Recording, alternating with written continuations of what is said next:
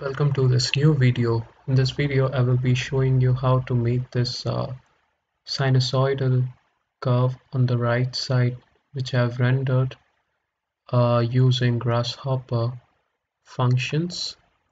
So I'll change the perspective now to shaded, and yeah, I will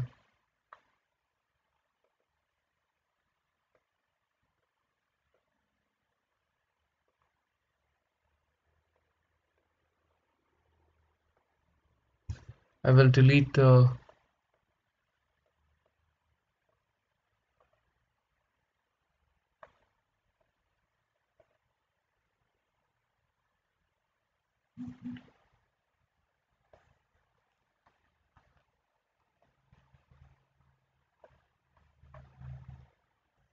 okay. So now what I've done here is I have uh, changed the render settings from here to the shaded one, and now I did this because I wanted to show you what you can do with the graph mapper, which is this function here. You can see it is taking the sine values from the sine graph.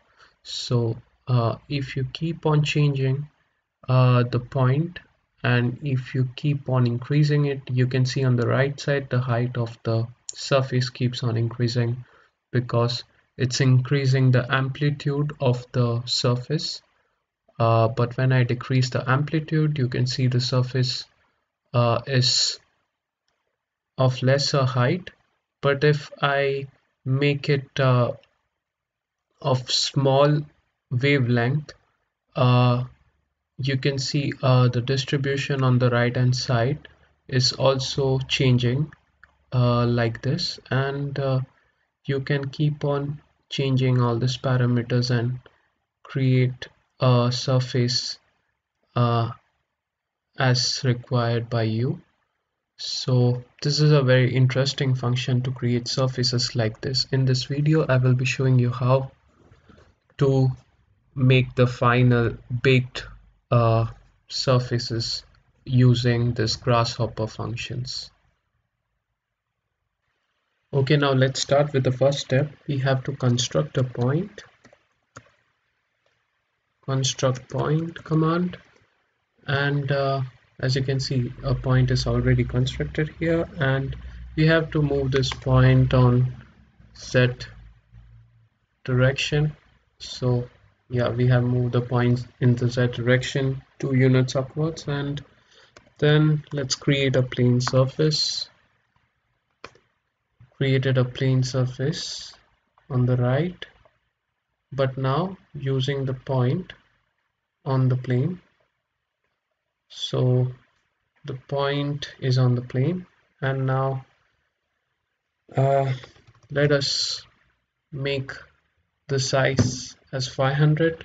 I'll copy this, left click mouse, alt, and I'll add the sizes as 500 on both the sides. So now we have this 500 by 500 plane on the right, and in the next step what we have to do is uh, divide surface.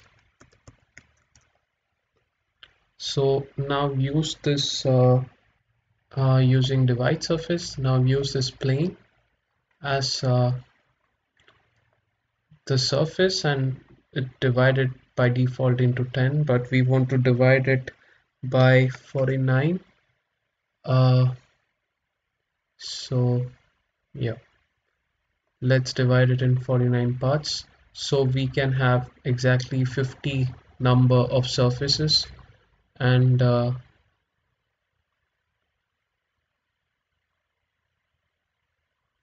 so the next step will be, we will pull all this point,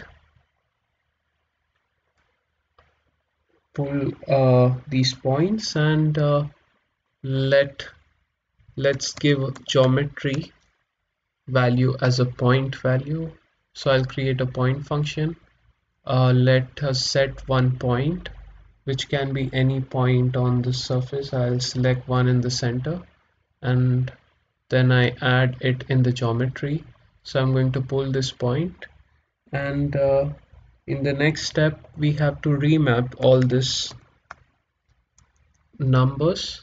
So the closest point value, all these 2500 value, and the source, that is the distances.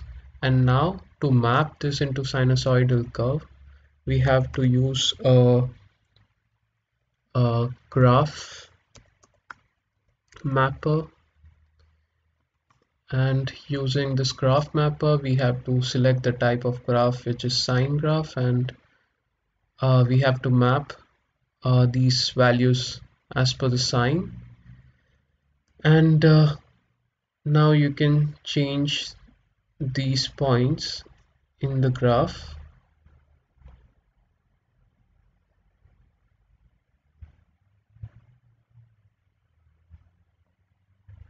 So you can see I can move this point now as per my requirement.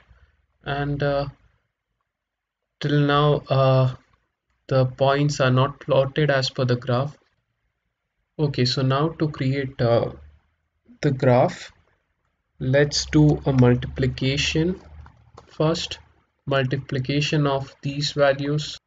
So multiplication of these values with the number randomly 38. So I'm increasing the amplitude of this values by 38 times.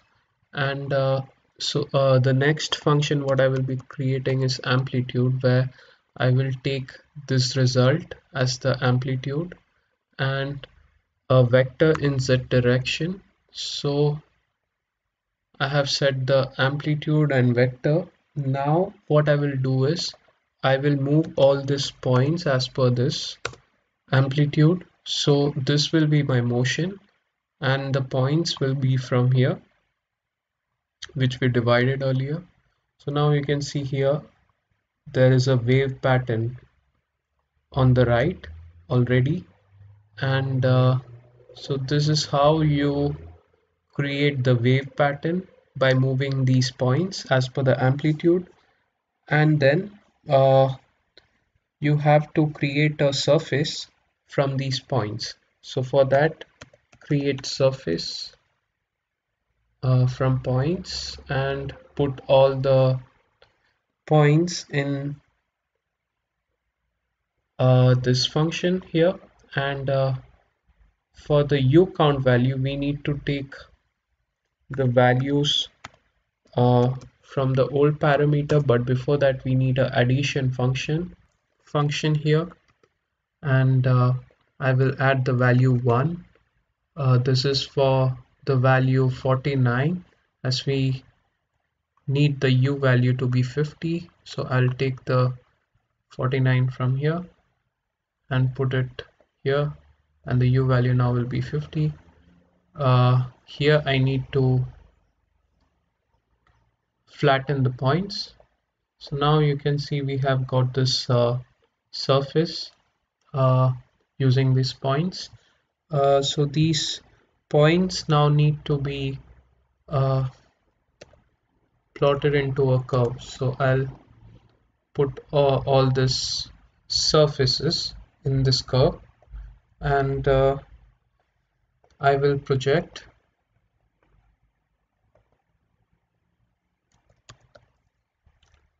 this geometry,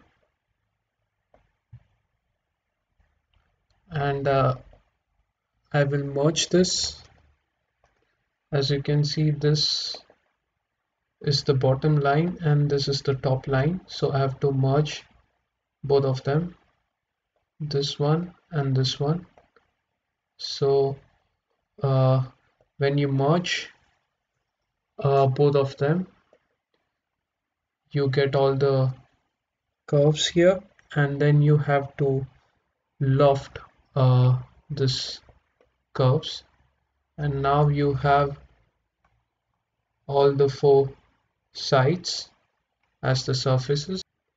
Okay, so now I will show you how to hide the points which we are seeing on the right side. So these are the move points, and these are the set of divide surface points. So I select both of them and I hide them, and now you can see the curve which we generated using loft. And yeah, that's how we create the surface. Now what you can do here is you can use this loft, that is the four sides, and this surface, and you can bake both of them together. And then you can hide all of this, so you have got this surface. As you can see here, I didn't bake the sides, so I will do it again.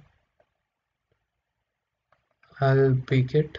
Yeah, so now the sides are also baked, so I'll hide all of them. So you can render later this particular baked geometry and apply surfaces here. So this is how you first create this graph mapper and plot all the divided points as per the amplitude, and then these points are taken to create a surface, and this surface is then projected and created a 3D surface, and then we bake it. So this is how you create this sinusoidal surface. Hope you understood all the parts. If you have any doubt, you can comment in the video section below. Thank you.